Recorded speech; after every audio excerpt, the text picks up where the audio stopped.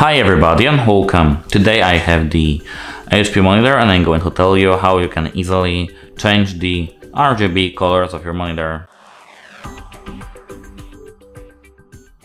So at first we have to click on this button over here to enter the options of our monitor, and here we have to now navigate with the buttons to color. Here OK, and here we have the presets, but this is not the video about the presets. We have to navigate to the custom RGB and OK.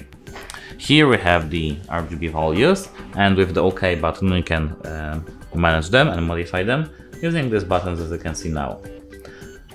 We can do this with the R value, G value and B value, as you can see.